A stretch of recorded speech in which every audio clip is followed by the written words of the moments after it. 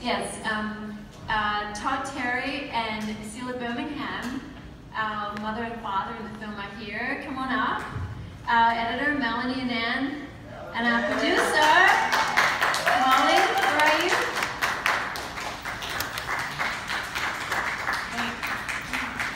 How great was Todd Terry?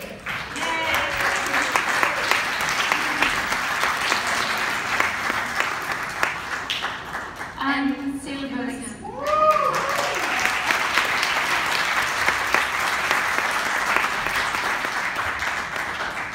Our producer, Molly. And our great editor, Melanie.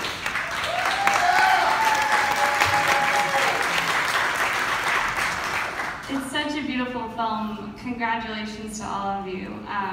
It's really, truly lovely. I'm going to sort of kick things off with a couple questions of my own, and then I'll open up for questions. I will repeat your questions, so just give me a chance to do so everyone can hear everything. But Lian, this is such a lyrical, wonderful film. Can you just talk about the seed? What made you want to make this? What was the first little bit of inspiration? Well, honestly, the first inspiration was Willie Nelson and his fantastic town, Luck, Texas. I shot a documentary with him there in the 90s, and that's where the seed got planted for this film. And, you know, Willie Nelson is a real metaphysical person. He's very forward thinker, progressive thinker. He is very different as a human being, so I wanted to make the film very different. I was really drawn to connections, how missed opportunities happen in life with families and people, and the idea of, you know, the sort of miracles of death in a way. We're always so grief-stricken, but life can, you know, paths can open and miraculous things can happen to people, and often we're too sad to see it. So these were all things I wanted to explore and build this beautiful, magic, sort of childlike fairy tale world. It's beautiful and clearly very visual. In each moment, you really take your time with it. Can you talk just a little bit about the visual part of this? You know, kind of deciding what it was going to look like. Well, you know, I was really a fan of The Bluebird by Walter Lang. It's an amazing old film, and that had always stayed with me as a filmmaker. So I tried to do something that was very colorful and had ideas about, you know, there's a beautiful scene in The Bluebirds. They wander through a graveyard and the children are sitting on a gravestone and they start to remember their grandparents. And the grandparents come to life and the children are all shocked. And the grandparents say, you know, every time you think about us, we wake up. And so that was sort of a plan of the father figure and the way he takes her through uniting her mother with her real family. And that was not something he was able to do when he was alive, but he could do it in his death. So those sorts of things I'm very drawn to, that sort of miracle type of things. Great. Can we talk about the editing a little bit? It's got really a very unique pace to it in a lovely sort of way. Can you talk about you know, what your process was like for that? Yeah, I think our process was just taking our time with it and, as you say, keeping the lyrical nature. The main thing were having such wonderful performances to work with. I mean, Charlotte Rampton, Willie Nelson and Sophie Lowe, they were all so brilliant. So it was, and Sheila Bermingham, of course, and Todd Terry. Everyone was just amazing. So great. Yeah, no, it's great really to work with. very well done. Can you guys talk about, in sort of reading the script, like the moment that maybe you decided that you were ready to take on the roles that you did? Like anything that where you're like, oh, I can see this and I really want to be in it, and it feels like me. Hi, I'm Sheila.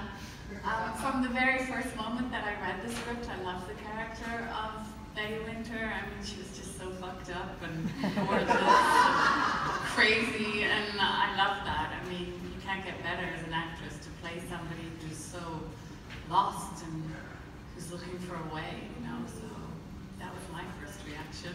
Todd? Yes.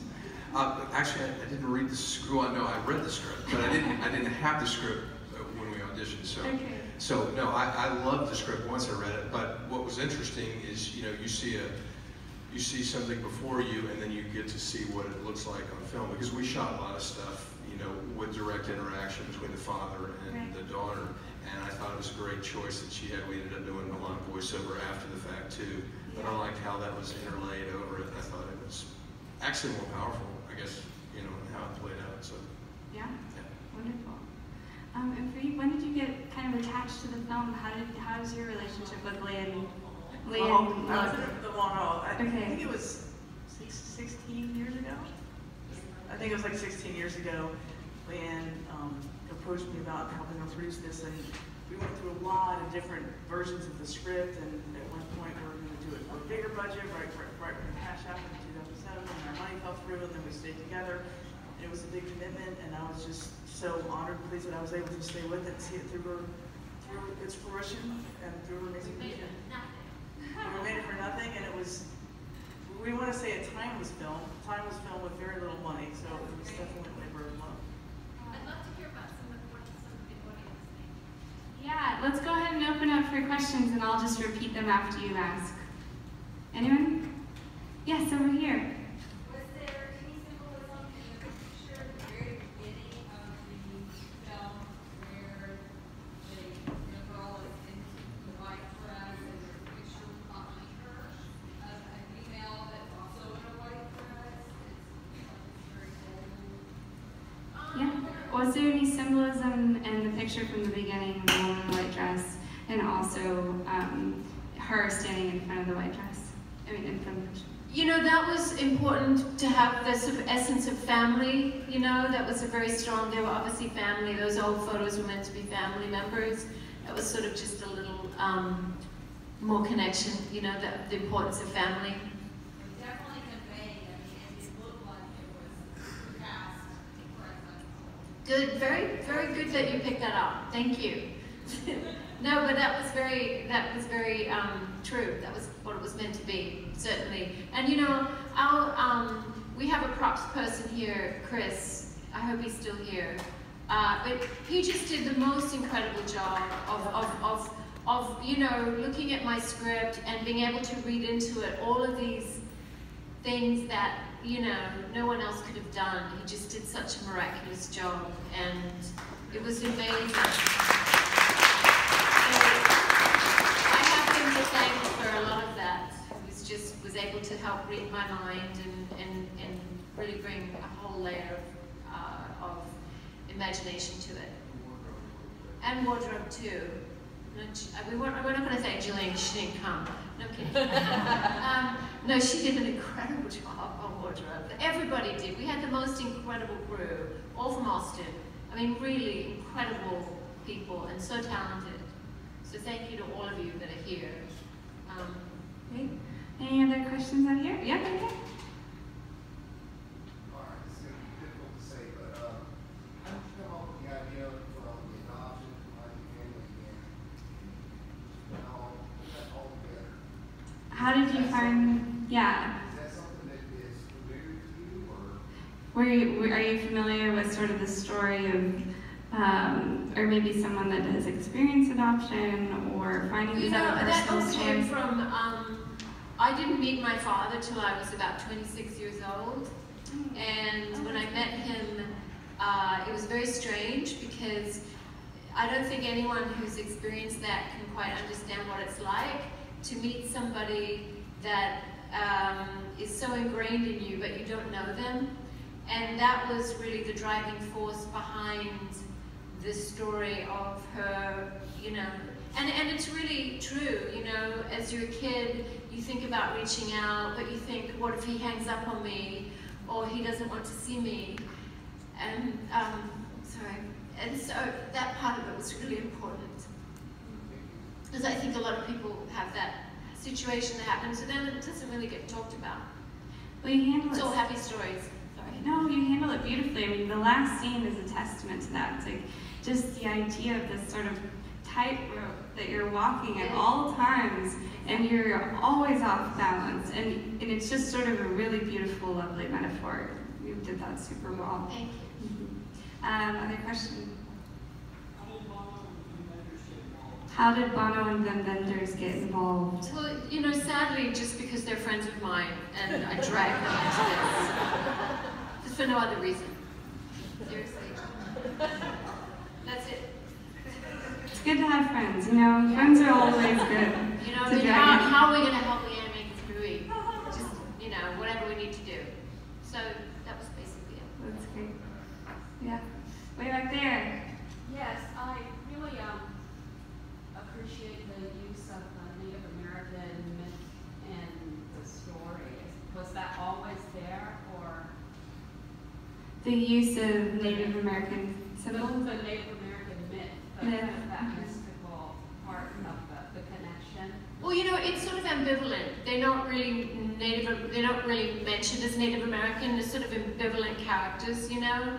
I didn't want to make them specifically Native American, so I didn't really have any dialogue or anything referring to that. So, yeah, it's also like,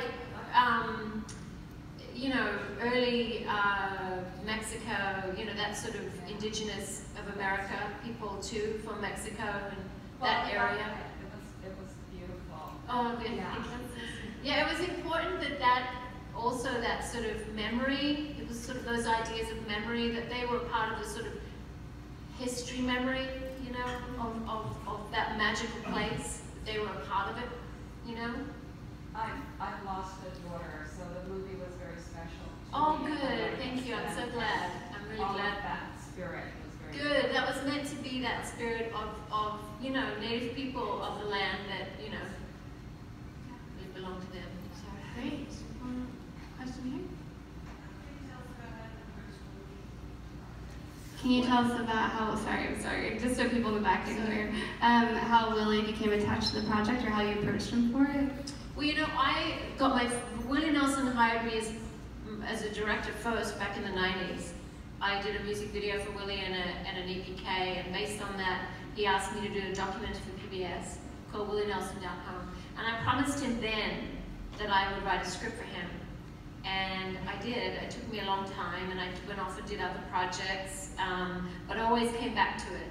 I mean, you know, Willie has such an incredible presence on screen that people think of him so much as a musician. And I was a huge fan of Red-Headed Stranger, Bill Whitliff, I don't know if you're here. He's like, I idolize the films that he did with what he's right here, Legend. I idolize the films that he made with Willie Nelson. And so getting to actually, I shot my documentary on the sets of The Red-Headed Stranger, and it was my dream to make this film and go back and continue, because I don't know if you've been to the ranch and those sets. It's just so iconic and magical that they're still there. And, you know, those were the best films that Willie ever made, were these films with Bill Whitliff. And that was a huge inspiration to me. So, you know, I wanted to, you know, bring Willie back to the screen in an emotional way and remind people what a great connector he is as an actor, you know, not just a musician. And back to those films that he did. Okay, so unfortunately we are out of time, but we can continue this conversation out in the lobby or in up front. Thank you.